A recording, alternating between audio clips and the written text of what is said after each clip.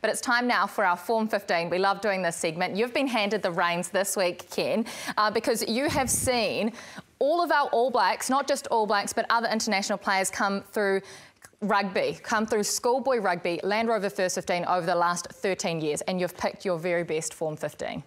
Yes, well, it hasn't been easy. Some of the selections, some would think are controversial. But Will Jordan, well, the first time I saw Will, he scored 5 tries for Christchurch Boys High in their annual fixture against Christ College, which is a very, very big event. In your front row, I see all of a sudden you've got someone who's not available for the All Blacks. That's right. Well, we're talking about schoolboys. Taniela Tupou. But still, I mean, was he the best loose end prop you ever saw? Was he tight there? I don't know if he was. I don't know if he was the best front rower that I saw. But oh, what a magic! There he is in Sacred Heart. You just loved commentating that. You just loved commentating that. My son went to school with Taniela? Yeah, Taniela was 132 kilos. My son was 72. Well, look at my son was captain of the soccer team. Look at him flying down that right edge. I remember watching that. It's going to look great for the All Blacks. Oh, he's a wallaby. Has he kicked on? Has he kicked on, Ken? Has he kicked on? Well, I don't know. Do you call making it a Super Rugby and playing for Australia and playing at the elite level? It's kicked on. Is that kicked on? Yep. Or do you regard he needs to win something of significance? So who you got here? Who else in your middle row? Yes, Scott Barrett, obviously, and Patrick Tuipulotu. Scott went to Francis Douglas. Paddy went to St Peter's. And there's, what have we got there? Auckland Grammar, Sacred Heart, St Kennigan. JK, you didn't pick this team, did you? Because it's very blue. Yeah. And Satutu played lock. And Satutu played lock for Sacred Heart. Yeah, so I've seen Brad Weber, Napier Boys High. Hang on, can I just stop you right there? You can. Especially you, Ken. Yes. So Brad Weber and TJ Perenara. I mean, so the reason your nephews, well, TJ is. The reason I went for Folau Whakatawa, I thought it was very important that Hastings Boys High School are represented. They ran a fabulous First 15 program, and they won the top 4. Oh, this is against Hamilton.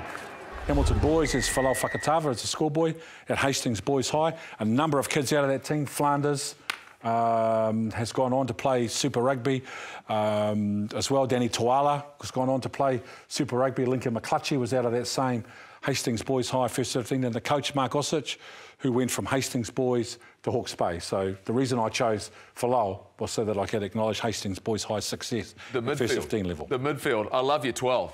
Oh. I love your 12. That's awesome. Artie Savia, well, exactly. He was the Rongotai College second 5'8" in his final year at school at Rongotai College, where he was also head boy.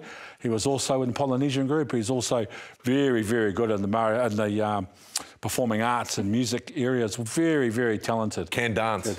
Oh, yeah. Can move, can dance, can sing.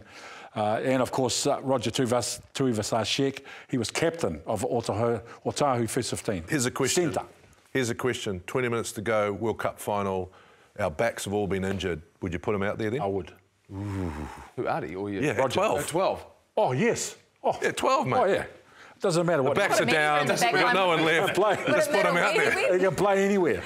OK, righto. Your back three. You finish the rest of your team for us. Oh, well, obviously, Riku Ioane and Caleb Clark. Caleb played a lot of wing and played a lot in the midfield, but his preference was always to play on the left wing, even when he was at Mount Albert Grammar. Riku played a lot in the midfield at Auckland Grammar. In fact, Sean Stevenson was in that same Auckland Grammar First 15. Yep. Sean was the fullback, Rico was in the midfield, and Akira was number 8. Right, question. Scott Barrett, the best of the Barretts you saw? Oh, big call. And there's more than just Geordie. There's more than I watched Geordie play once for Francis Douglas, and it was like, kicked a goal from 50, was outstanding. That's a big call there. Bowden Barrett, yeah, Kane Barrett as well. Did you see him or not? Yeah, Kane and Scott played in the same era. Same era, right? So Kane was good. Yeah, Kane was really good. Don't ask me a question like that. I don't want to be in the middle of. I don't want to be in the middle of a whānau split by forcing me to. Because I heard Voce de Corredoio that Smiley brought you a beer last night too. He did too, and I might see him in the next couple of weeks. No, that's a fact. La verità, questa, la verità. Multiple players that came out of Francis Douglas Memorial College, though, right? That we've seen in Super Rugby. It was another one of these feeder teams. Yeah, no, exactly. Not all of them ended up playing for Taranaki either. Or ended up playing. You know, those boys went straight to Christchurch. You'll have one, though, on your radar right now who's just sitting or not far off that you've seen that's maybe just gone into Super Rugby. Is there one you're going, you know what? I knew that all along. Probably the most exciting in that category, I'd have to say Peyton Spencer. Right. He's just been added to the New Zealand Sevens team. I think he's played 3 or 4 tournaments, but he's been playing 15.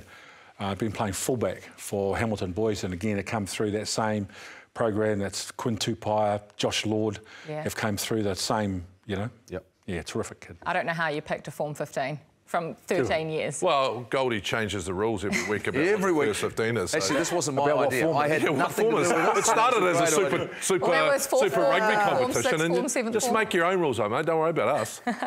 Yeah, exactly. I will. You wait till we do the law exam.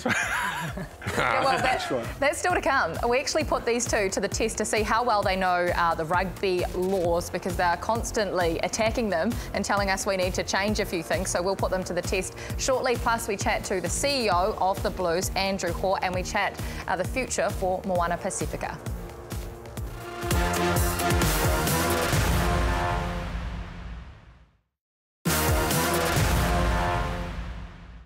A player who is tackled in the opponent's in goal may get up and move towards the goalpost to score a try. True or false? There's missing a detail. 100% missing a detail. Missing a detail. Yeah, whether he's held or not. Yeah, and whether he releases the ball and then picks it up again, which is the law. No. What do you mean, no? No, you don't have to release the ball if you're not held. Did you try that when you were playing, the old fake put down and go around the post? Yeah, I told the ref before the game. Oh, what was it? So I put it on. So I put it on my foot. Is that within the spirit of the game? It was that's not pretty the good when I spirit of the scored game. down the other end of the game. No, that was I was in good spirits. Yeah, no, they kicked it into the 22. Yeah, and then goal. And I put it on my foot, which is not down. Everyone stopped, and then I walked back to the 22 and then took off. Did you? Yeah. That is well and truly not in the spirit of the game. I wonder what other things this Auckland crowd used in the late 80s, early 90s to win all of those games, gave away penalties in front of your line. How many times? How many times do you reckon those players would have got yellow cards in your day? Oh, unbelievable. Never. Did you actually tell the rest of your team you were going to do this? Yeah. Oh, you did tell him? So there's three things that we did. The quick throw-in in the World Cup. Yeah. Told the ref for that. Never been done before. That one on the foot. And the other one... Were you going to try and pull that out in a test match? Yeah. I was just so dying to. Oh, I would love to have seen that. Well, that was a little snippet, but I tell you what, stick around until 8:30 p.m. on Sky Sport 1. I promise you, you will not be disappointed. You so annoyed me that day. You were so annoying. That's confirmation. That's confirmation you're both idiots. Right there. For half an hour. You're on TV. For a full hour. Is it an hour? It is a full hour, and these two officially sit the referee exam. So they won't be able to throw shade at our top referees after you watch them for the full hour from 8:30 till 9:30 p.m.